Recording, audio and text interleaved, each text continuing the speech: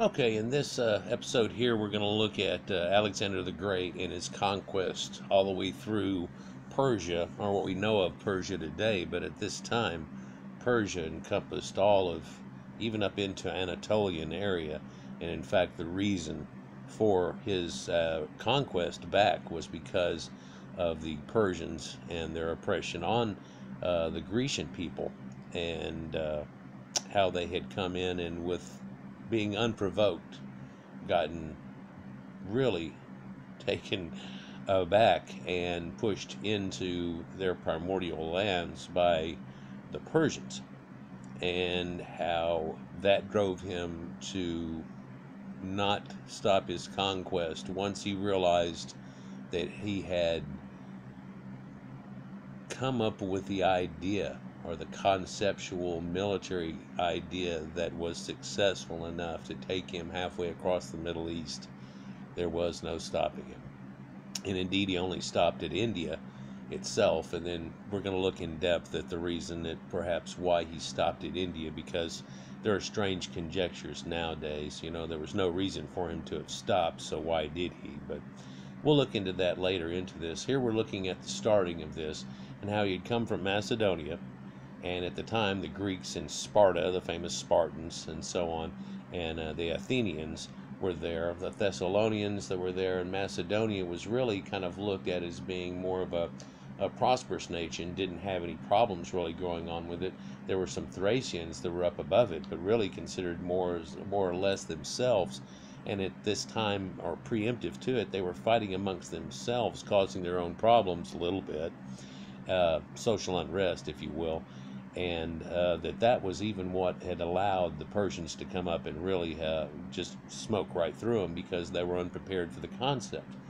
And this area shows a lot of ancient lore that goes way back farther than this point. Indeed, generally what I look at is things that are this point, perhaps earlier in time.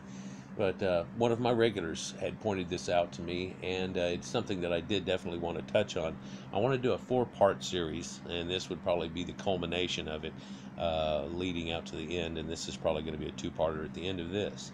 But just wanted to show how this leads into this. And at the age of just 22, Alexander, ruler of a small Greek kingdom named Macedonia, that's right here, led his army. Now, his father was just about, or on the eve of actually coming into and pushing Persia back, and was killed, like so often happened in Greeks and Roman governance, where there was a lot of backstabbing going on. There's a famous cartoon that I tried to mimic one time, but it got flagged because it's copyrighted. But it keeps showing the rulers, and they'd start to talk, and somebody'd stab them in the back. Then they'd start to talk, and somebody'd stab them in the back, and it just kept going. And they put little names in front of everybody, and it just looks kind of disgusting.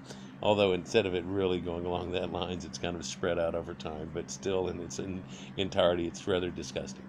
Anyhow, so he's a Macedonian, and strangely in the old King Tut song is born in Babylonia, raised in Macedonia, King Tut.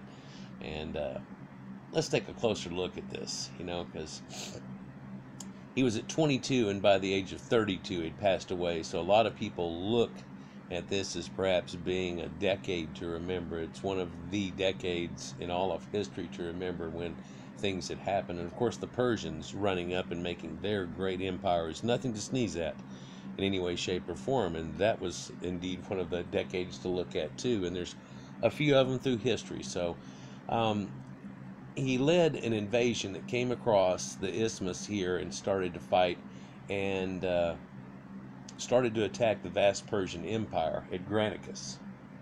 He led his way through all the way down to Issus, which also has something to do with biblicalness. And you see in that picture there that Phoenicia is down there too. Canaan is not really mentioned because the Phoenicians called themselves Canaan, and that's where that name comes from. Some of this footage comes from a war game simulator game that's out. But he took the Persian throne from himself eventually, going all the way through.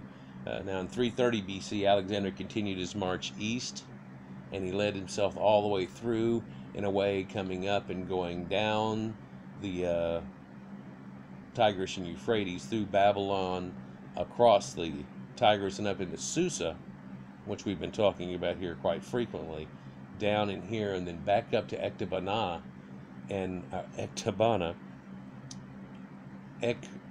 Ecbatana, and then onward into Parthia, into Bactria, and so on. And his goal was to find and kill Bessus, a Persian usurper claiming to be the rightful king, and to subjugate the Persian Empire. And there are people that do this so much better and so much in depth. I'm just trying to show you a moment in history here, though, I guess.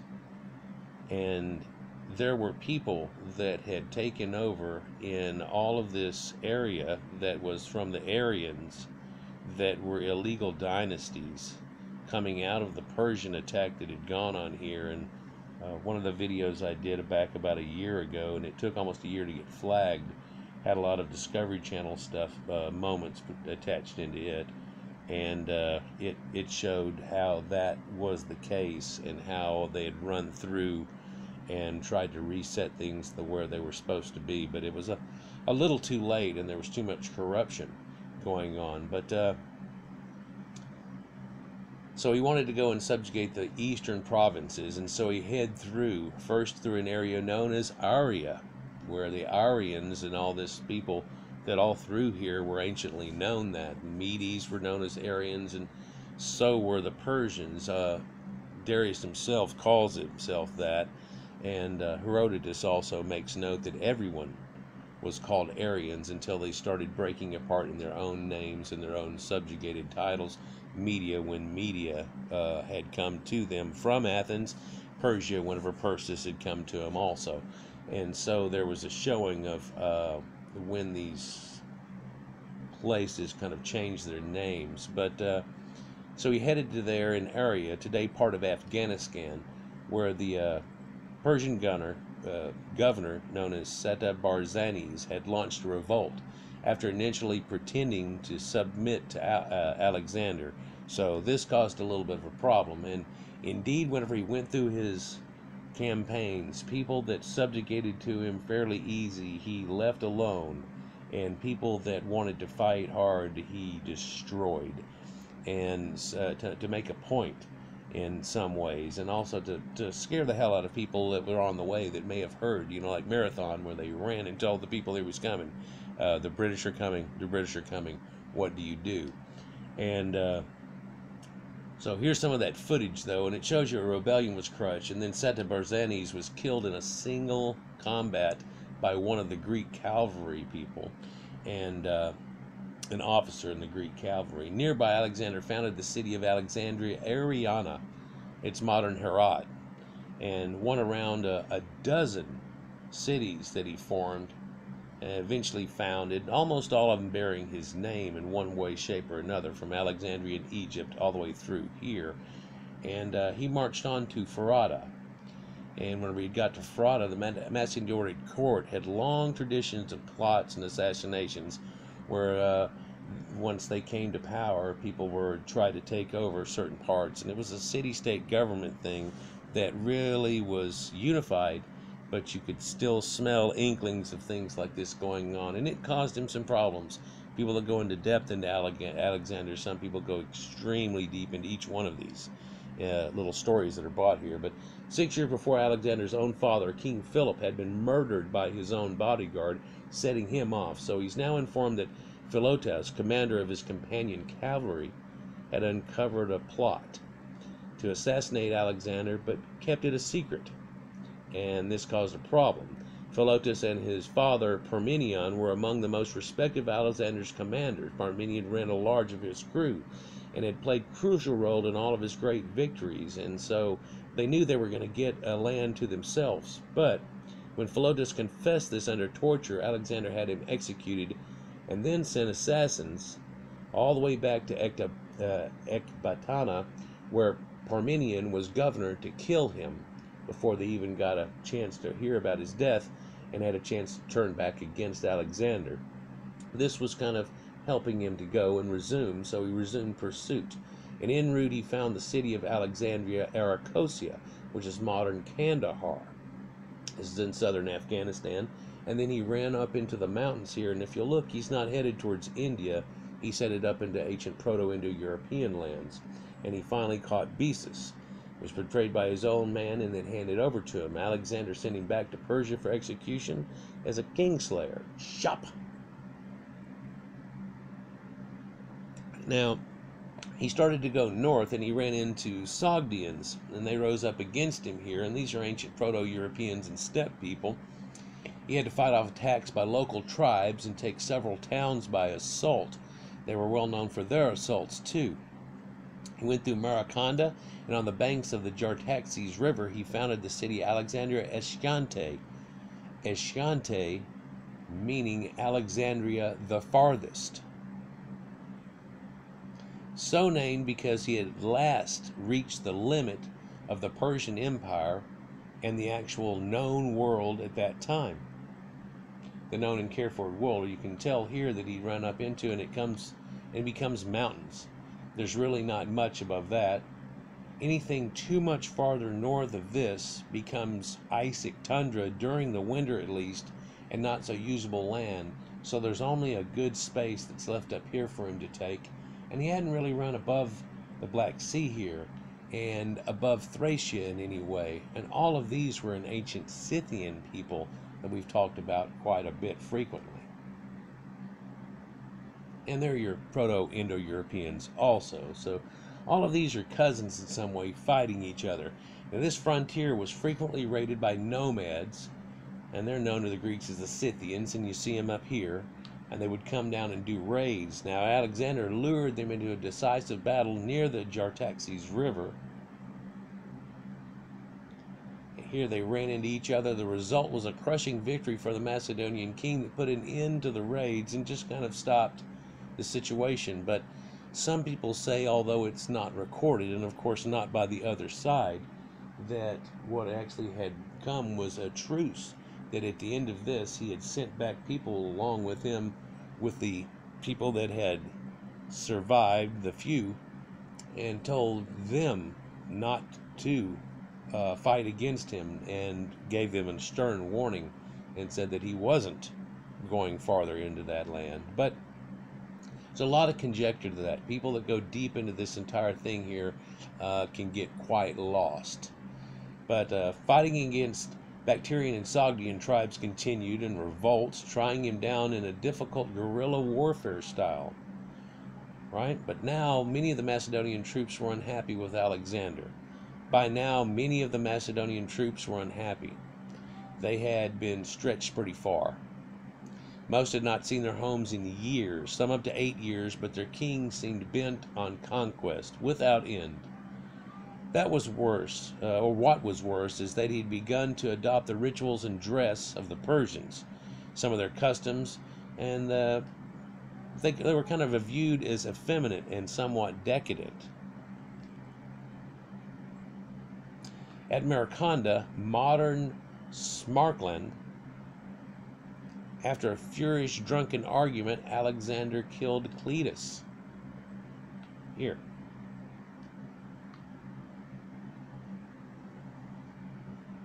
Some accounts say by his own hand. Cletus had been one of Alexander's best generals and the man who had saved his life at the battle that they had at Granicus, whenever a man was coming in process of rearing back to swing. It's recorded, rearing back to swing, and had advantage upon him, that he reared out and swinging his sword, chopped his arm off, loosing his sword and his arm. In other words, taking it off in one blow, and this had saved him. Although the picture here is not of Bucephalus. Alexander was full of remorse, but his growing arrogance was alienating more and more old comrades. Apparently, he was stretching things a little too far for some people when he tried to make his countrymen perform the traditional Persian rituals of prostrating themselves before the king, or doing a bowing down before a king in a Persian ritual. He had crossed the line, especially these Greeks, where we're making them Greeks. We're not turning us into Persians, are we? It's kind of a view that's looked. To the Greeks, this was kind of blasphemy. Only a god was worthy of such respect and people having to do this type of thing. And Alexander wasn't deified as a god at this point, although they did recant later and pretty much put him into that position. But he's first known as a man, really. He's forced to back down from that concept there, and everybody says, hey, you're kind of having delusions of grandeur here, or you're kind of going off in left field. And he goes, well, I am the king of Persia. And they said, no, this is Greece. And he goes, no, that's Greece. This is Persia. I'm the king of the world. I have become the king of kings. But yeah, things can get to their heads somewhat, and you can imagine somebody controlling the whole world like this in a warlike fashion, how that could give you an idea that he's invincible, that no one can touch him. And so he's forced to back down, though. He had common sense. This man was raised by the greats of Greek society, so he knew what the hell he was doing. So back in Bactria, another plot to Alexander was uncovered. And this time the ringleader was a royal page, one of the sons of a Macedonian nobility who attended the king himself. His name was Hermolaus, son of Sopolis. And he'd become murderous and bitter towards Alexander. He and his accomplices were caught, tortured, and then stoned to death. And so this tries to call anybody doing this type of thing, whenever he is tried to get an empire going on. You can imagine that as he grew his empire, more and more people wanted to go for his throat. So this is known as the Pages Plot, though. But Callisthenes, Alexander's official historian, was also implicated in the conspiracy itself. So this is a bad thing in itself too. He was thrown in prison, where he later died. Anyhow, so now we come on to our important point. In summer of 327, according to a legend, Alexander became captivated by the beauty of Roxana, daughter of a Bactrian lord. Roxanne. Their marriage was also a sound political move, helping to end local revolts against his rule and allowing him to continue his advance into modern Pakistan and India, which he started to do here.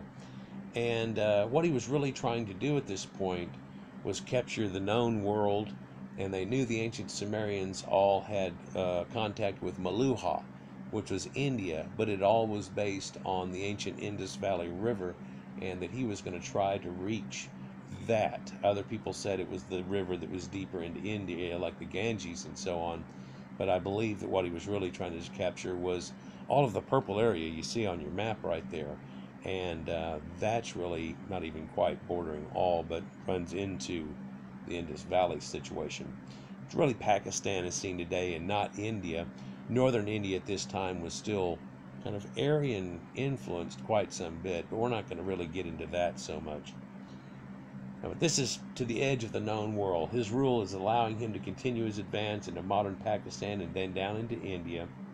Alexander now prepared to subdue the Persian Empire's most eastern provinces, and which had yet to recognize his kingship, and at this point, or that he had taken over and that he was going to take over. You can see by his trail here, and no one thought he was going there. He ran extremely far up here to the north, but then as he come back down through his trail, ensuring his path, he captured the rest that he needed to end up winning the game of Risk, if you will, if you've ever played that game. To do so, he'd first have to cross the Hindu Kush Mountains and reach that Indus River, though. These Hindu Kush Mountains are quite famous, and this is where the concept of Kush comes from the Bible, and how the Kushites ended up becoming some of the people that were up above Egypt. It still looked as some type of confusion, and then later recanted to being black people that show up much later, and the Nubians that were under their stead that helped them in the late 25th dynasty, but that's a whole nother story in itself.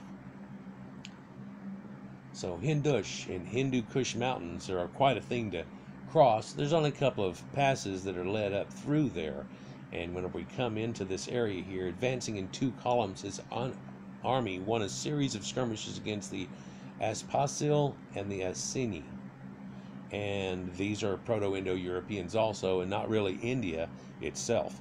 They fought in their way to what's now the Swat Valley of northern Pakistan and down to the of the Indus River Valley situation and the river. After a fierce siege, Alexander took the Ascension capital of Masaga. And this also had something to do with the Massagetes that are said to have been way up over here at one time. But that's another story about Proto-Indo Europeans. According to legend, it was ruled by a beautiful queen, Cleophas, who bore Alexander a son.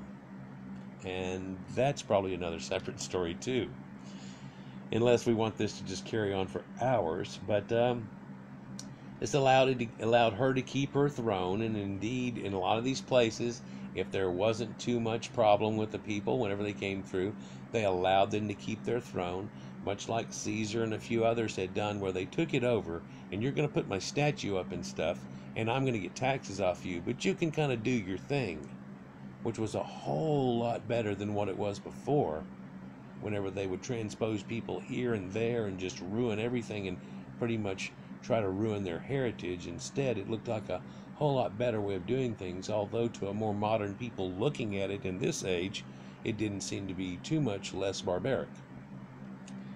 Anyhow, the rule of Texmir near modern Islamabad had formed an alliance with Alexander. Together they marched to face Porus, king of Palvaros, in the Battle of the Hydaspes.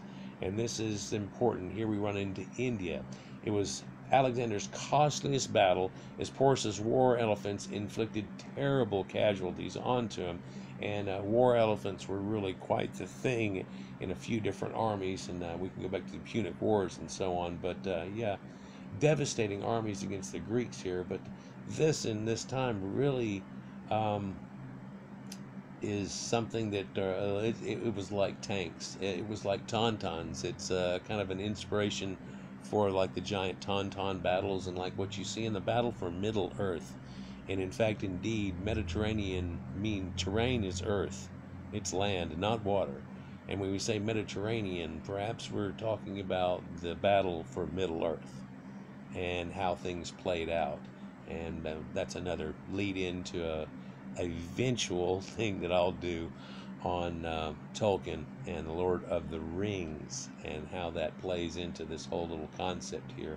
And why these rings, certain rings were left alone, because those rings were part of the heritage that allowed it. To one ring to rule them all wasn't necessarily to rule them all.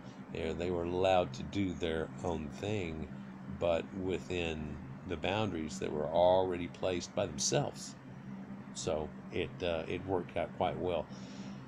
Despite Porus's fearless leadership, though, the battle ended in a decisive victory for Alexander. And Porus had lost a lot in the battle, and it was not a loss, as a lot of people try to claim. This won him control of the Punjab area that's there, and from there he starts to go on. I think at this point here, though, Alexander wanted to push on into India and reach the great river, which the ancient Greeks had talked about, and as being the formed the edge of the world, and it wasn't too far from here, and leading down a little bit. And whenever they reached the next river at the Bias, which was not supposedly the Hyaphasis River, his army kind of mutinied because they thought they had reached it after all of this. Come on, haven't we reached your...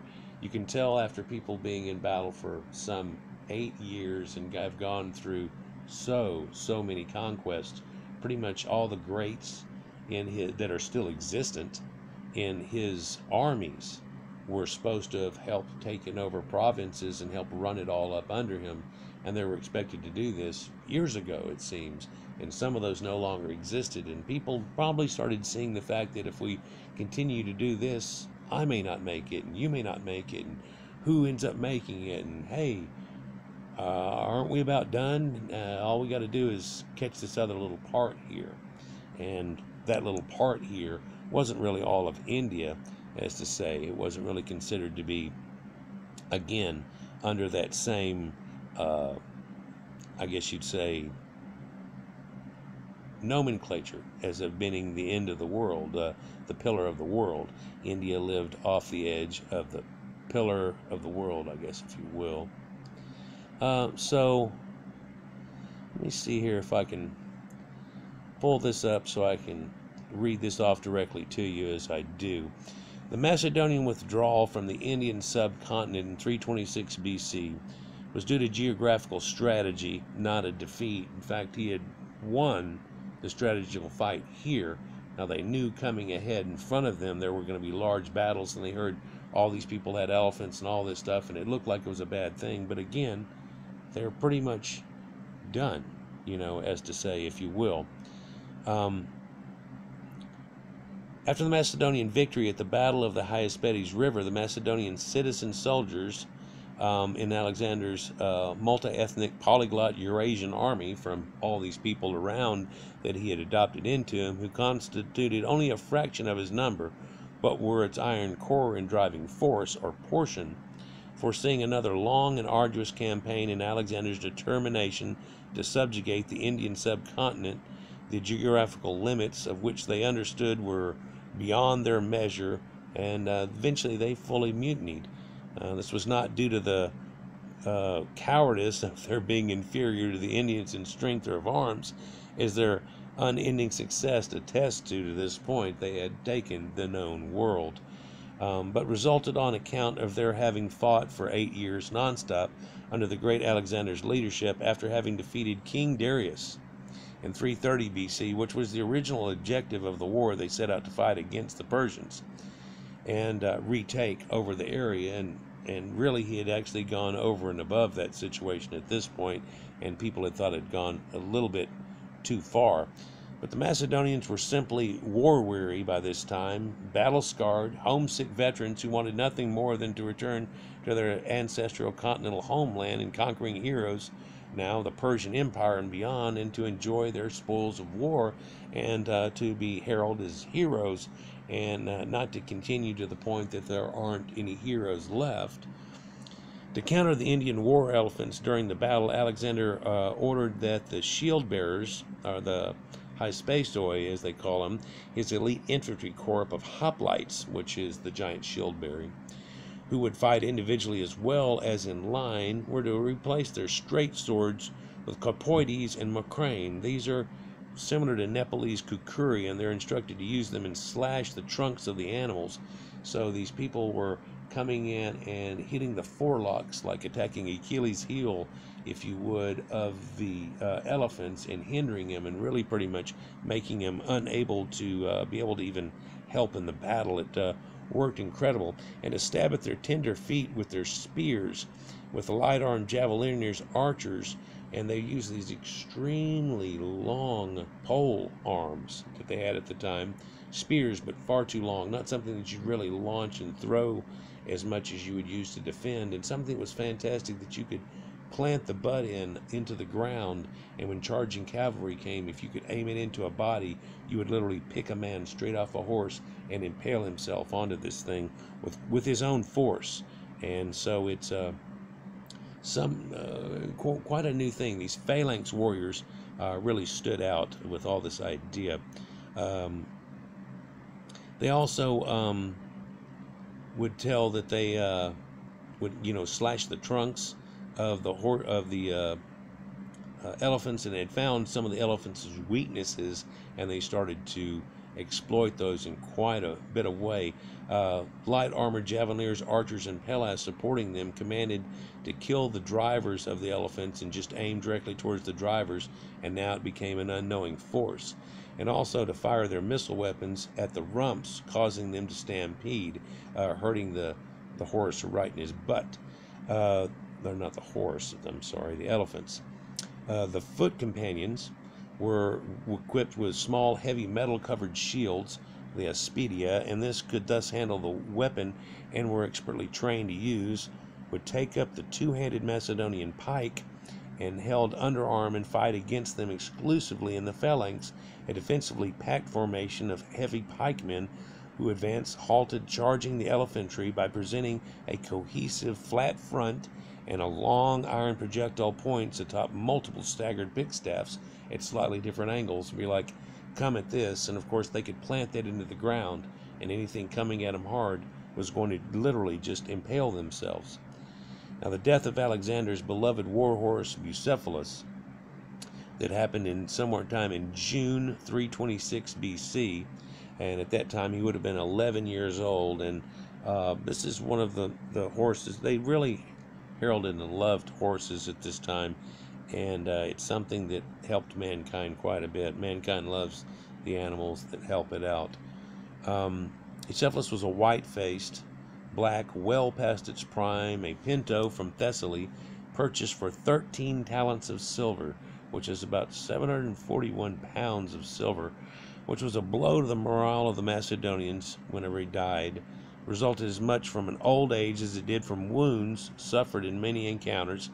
It even being permitted to fight may have been due to its owner wishing him to die gloriously in the battlefield instead of aged and infirmed in a stall, and wasn't going to have him necessarily be a sire for others. 5 years early, to die in battle, to die with that grace that we talk about, like you would see in Valhalla and so on. 5 years early at the Battle of Gaugamel, where over 1,000 Macedonian mounts or horses perished in the engagement, Alexander would order his grooms, or his horsemen, to take Bucephalus to the rear, no doubt to spare its life. The favorite among his string of many chargers, its resting place was the foundation city of Alexandria Bucephala, in the west bank of the Hydaspes, with Alexandria Nikaea being situated on the east side of it, across the river there. The former was the namesake of both the horse and its masters, to commemorate its life, the latter being the king and the Macedonian victory over the Indians, and Nike, it does symbolize victory. Macedonian soldiers were always in short supply, stretched thin as they were between southeastern Europe and the Indian subcontinent, all the way across. You can imagine how they are stretched out now to their limits. Reinforcements could only be obtained from the conscript of the subjected people, the levying of allies with the hiring of mercenaries, pools of recruitment which were considered inferior to homegrown Macedonians and Greek fighters themselves, who were well disciplined, highly trained, and skilled in the application of Greco-Macedonian military sciences, and these other people were not, so they would have just been extras and so on. So it started to become a ragtag fugitive fleet, if you will, in some aspects. Where the mounted horde of Genghis Khan appeared in the east over 1,400 years later, was made up of some 800,000 Mongol tribesmen raised from its much larger homeland in Central Asia. The Macedonian standing army during Alexander's reign numbered under 60,000 professionally trained native citizen soldiers, and while the former's empire was about 4 times larger, the latter's was conquered using significantly less soldiers in proportion to its size, the majority of which were really infantrymen. And in the part 1 of this, it actually breaks down to what his army starts out as, but also later it recants a few times where it is. And I'll try to leave the link for this where I got these pictures from here out of this. He actually just used some pictures, and along with some war game footage, and it worked out great for him. He goes into depth of it much more than I would probably in just doing, generally I'm trying to show you things that, hey, well, you know all about Alexander, but you don't know this. That's more of my aspect of things that I try to show you, although a lot of times most people don't even understand the campaign of Alexander itself, so quite some difference is seen. And of course, different people speaking about it from different aspects will have different viewpoints. Because of the coalition that he raised, as